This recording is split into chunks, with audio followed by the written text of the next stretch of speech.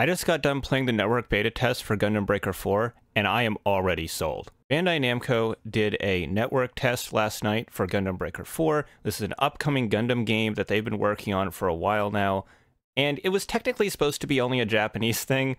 I snuck in anyways, and I suspect a lot of other people did too, because they said they had far more applicants than they were expecting. It was supposed to be some sort of lottery thing where only a few of the applicants would get in, but they ended up just opening it up to everyone. Unsurprisingly, in the first few minutes, the servers just completely crashed, and I was a little worried I wouldn't be able to experience the game at all. However, about 10 minutes later, I was able to get in. Here it is.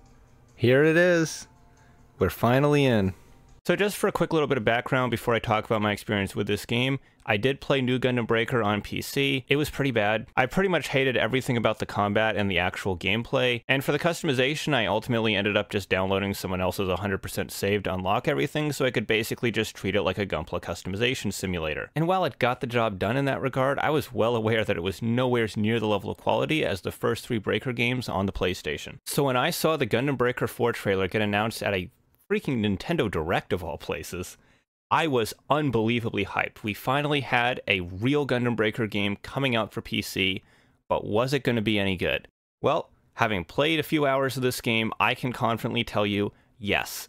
Yes, in fact, it is that good. Now, I did have to play the Nintendo Switch version of this game because I didn't do a beta test for the PC version, which means that all the footage that I recorded of it is going to be pretty scuffed. I don't have a capture card that's compatible with my Nintendo Switch, so you're going to be looking at some good old DSP-style camera footage. With that said, though, the graphics on the Switch version are pretty crunchy, so you're not really missing out on a whole lot.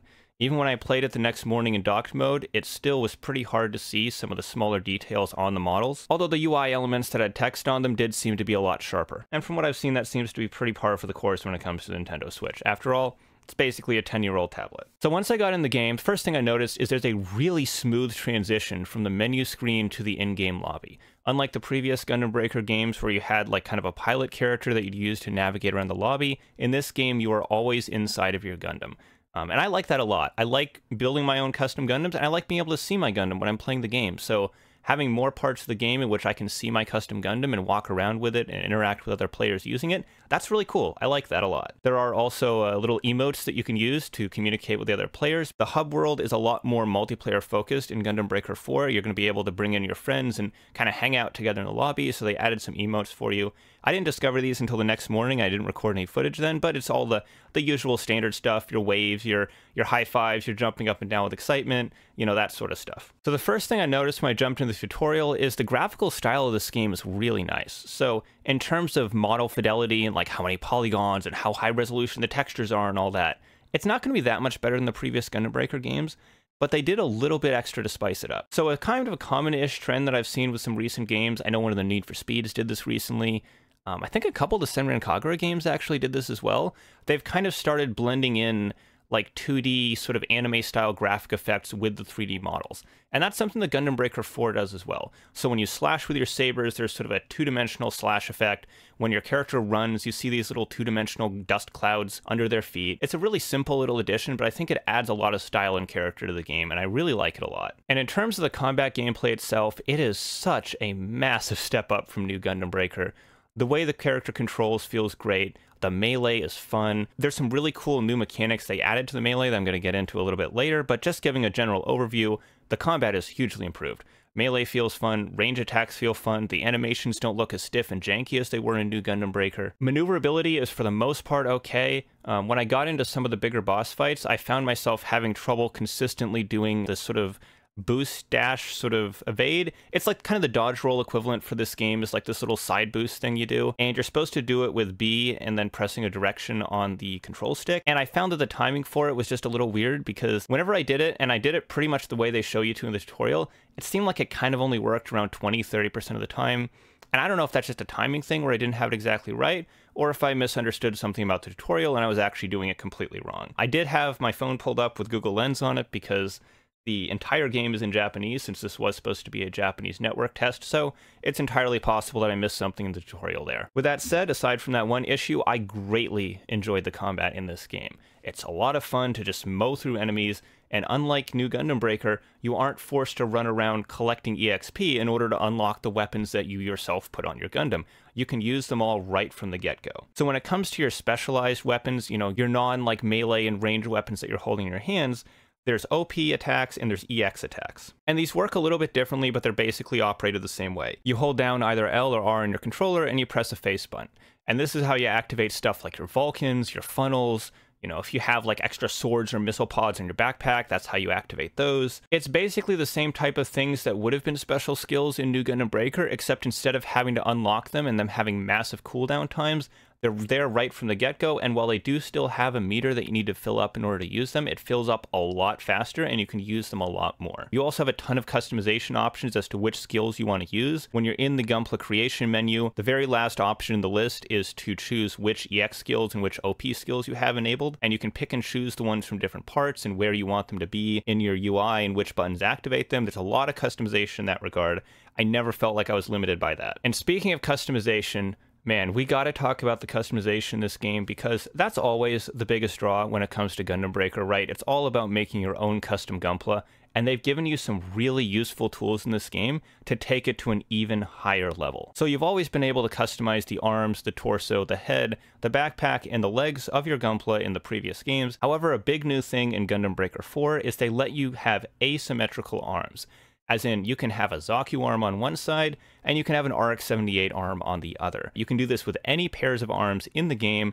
You can just mix and match them however you like, and there's a lot of cool opportunities that arise because of this. One thing that I was really curious about that I was kind of hoping would be in the game, I haven't seen any confirmation of it yet, but I'd really like to see them add this. There are some Gundams that already have asymmetrical limbs, right? Like the Gundam Astaroth, for example. He's got the big blue punching arm, and he's got the standard white arm.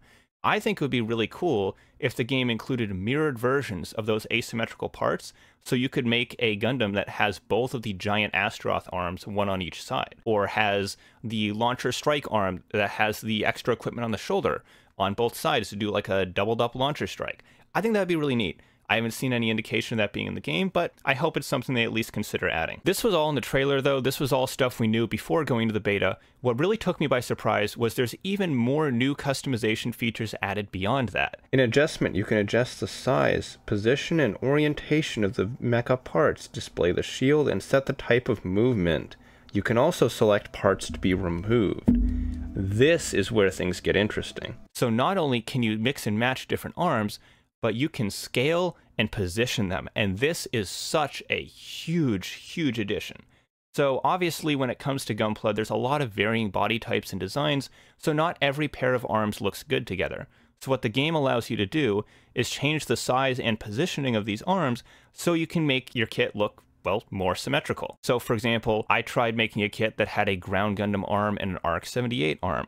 And the shoulder positioning of these two sets of arms is a little bit different. The Ground Gundam's arm sits up a bit higher on the torso, and the RX-78's arm is a little lower. So what I was able to do was adjust the Ground Gundam's arm to drop it down a little bit, and now the arms of my Gundam were at the same level, and they look like they belong to, well, the same machine.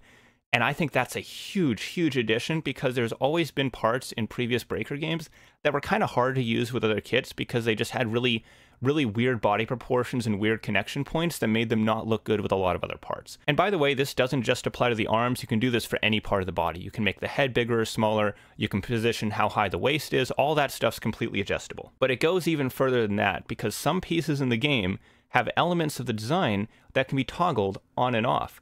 For example, if you have the Zaku arm with a shield on it, you can actually take that shield right off and just have the base Zaku arm. You can take a Goof arm and you can remove the spikes from the shoulders. You could take the RX-78's head and remove the V-fin so you can replace your own with a builder's part. This is a huge move that completely took me by surprise, and it massively opens the opportunities you have to make your own custom kits. The new tools they've added in this game for customization are incredibly useful, and I cannot wait to see what people create with them. Builder's parts are back, and in terms of functionality, they seem to be pretty much as they used to be in GB 1 through 3. I didn't really mess around with it a ton, but I added a few builder's parts to my kit at the end of my playthrough, and I found them to be pretty effective. Thankfully, they're no longer doing that crap from New Gundam Breaker where there's buffs and debuffs attached to them. You can just use whatever parts you want, and playing around the stats is a big part of this game, because unlike New Gundam Breaker, where you unlock one version of a part and that's it for the whole game, in Gundam Breaker 4, every time you grab a GM arm, every time you grab a Zaku leg, every time you grab an RX-78 beam rifle, it's going to have slightly different stats, and it could have a different star value or a different level. And you actually have to harvest and farm a bunch of copies of this part if you want the perfect optimal version of that weapon or the perfect optimal version of that part for your custom Gunpla. And you don't have to just grind for it. There are going to be ways to level up those parts on your own, to combine them, to craft stuff. This was a big part of the older Gundam Breaker games, and after it was removed from New Gundam Breaker, I'm really happy to see it back. You can get so lost in this game if you're one of those stat nerds that just loves tweaking and adjusting the numbers of their character.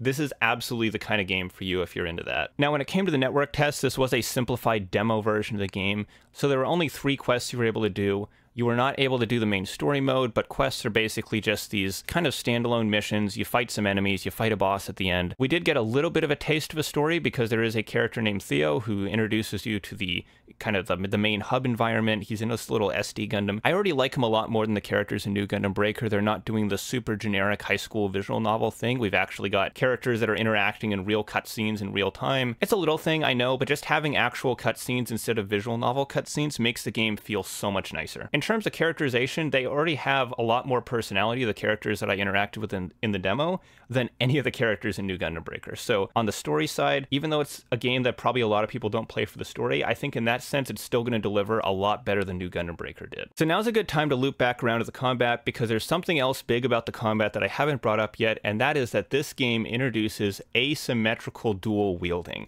And this applies to both ranged weapons and melee weapons. And it is so much fun. I ended up using a combination of a Heat Hawk with a Beam Saber for melee, and it was a really effective combo because the Heat Hawk is really slow, it's really heavy, but it has a ton of knockback, and the Saber is a lot faster, it's a lot quicker, you can do longer combos with it. So mixing and matching these two weapons, switching back and forth between them in combos is super, super satisfying. And the same applies to ranged weapons as well. So for my character, I chose to use a Ground Gundam rifle in one hand, and the beam spray gun from the GM in the other. This meant I had a lightweight, high rate of fire gun in my left hand, and a more powerful beam weapon in my right, and I was able to switch back and forth between them. And this is the fun part, you can just go guns blazing with both hands at once. Unload both of your beam weapons full magazines at once, and just obliterate an opponent, and it is so much fun to do. Going further into the painting system though, they have changed it up. You can still chip your armor, you can still add airbrushing, you can still add like all the weathering effects you could before, but they're even more in depth. So for example, with the chipping, you can actually choose the color of the exposed metal underneath the chipped areas. You can make it so that the bare metal is bronze or like a metallic green color or gold instead of the standard silver, and that gives you a lot of different options for customizing your suit. You have a ton of options, and I'm sure we're going to see some really amazing customs with this system once the full game comes out. Another little quality of life thing that technically doesn't matter much, but I found really helpful, is that when you select a new part for your kit, you can choose to either keep its base color or automatically apply the existing custom color scheme to it. And again, maybe that's a thing that was already in the older Breaker games, but because it wasn't in New Gundam Breaker, it's new to me, so I gotta give it credit here. Now, despite this being a network test, ironically enough, I did absolutely zero online play. I'm just not really like an online multiplayer game kind of guy. I'd really rather have my own single player adventure, so I didn't really play around with any of the multiplayer features. I'm assuming they work reasonably fine. I'll probably play it with some friends when it comes out, but I was so wrapped up in the single player mode when I was playing the network test that I didn't actually test any of the network features, but I'm sure they work fine. I'm sure they're going to be fine. The rest of the game was great. I'm sure the multiplayer is not going to disappoint either. Now, one other feature that I was kind of hoping to get to try out that I unfortunately wasn't able to is the diorama mode. I don't think diorama mode was in this demo of the game because I couldn't find it anywhere. Maybe it was, maybe I was just looking in the wrong places, but they did show off in the trailers that there is a full diorama mode for the game. It's kind of like the gallery from the older games, but taken to the next level. You can add effect parts like explosions and lasers and environmental pieces like buildings and rivers and stuff, and basically create these giant diorama scenes. It looks like a ton of fun. I was kind of hoping to play around with it. Unfortunately, I was not able to find it in the demo. Maybe it was there, maybe it wasn't. Either way, that is something I'm looking forward to trying when the game comes out. Now, in terms of new units being added to the game, everything that I saw in the demo was just standard stuff we've always had in Gundam Breaker: new Gundam, Jigen, F91, Unicorn, stuff like that. However, we did see the Gundam Aerial in the trailers and promotional material. We also saw a couple glimpses of a standard type Graze and some more screenshots that they took for the Steam page, so we are getting at least a few new units. Now, the total unit number they said was going to be around 250, and New Gundam Breaker did come with exactly 250 kits, so chances are it's probably going to be the NGB roster with maybe 10 to 15 new additions on top of that. I would not expect to see a lot of new Gunpla in this, and I would definitely not expect to see a roster on the same level as the mobile game. With that said, just the quality of life improvements, just the improved gameplay, just the improved customization on its own is already enough to make me strongly recommend this game, even if they didn't add a single new kit to it. If this was just existing kits that we already had in 3 and New Breaker, I would still strongly recommend this game. It is a ton of fun, it's a huge step up from New Gundam Breaker, and I'm absolutely ecstatic that we finally have a Breaker game that's actually good across all platforms. This game is going to be a day one purchase for me, and I cannot wait until it comes out. But if any of you managed to play the demo as well, I'd love to hear what you thought about it in the comments down below. If you want to support the channel, I am a partner of New Type HQ, so there's going to be an affiliate link down in the description. If you want to buy some kits there, support the channel, it would be appreciated. Do the usual, like and subscribe. And while I know it has been a very, very long time since the last time I said this, I promise I will see you next time. Take care, guys.